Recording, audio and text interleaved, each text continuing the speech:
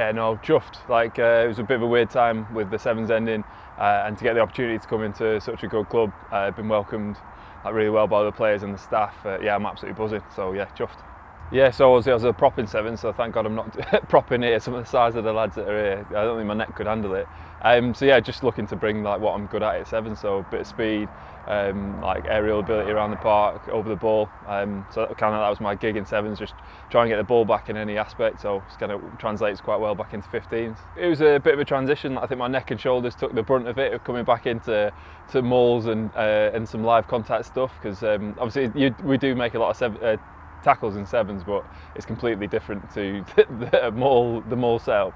I played with Scott Steele before, and Alex Donbrandt and Luke were obviously at Uwick or Cardiff Met. I think I actually went back to present Alex Donbrandt his blazer when he hit 50 games for Uwick. I think so. It was good to see him again.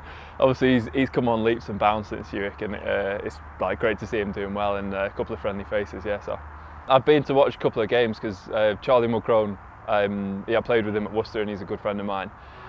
So he used to get us tickets every now and again, and my missus loves the song, so she's always singing it around the house. So Quins was her team, so when I told her that I was coming, she was over the moon, so she's been whistling and singing and come on the Quins around the house. So yeah, no, I'm buzzing.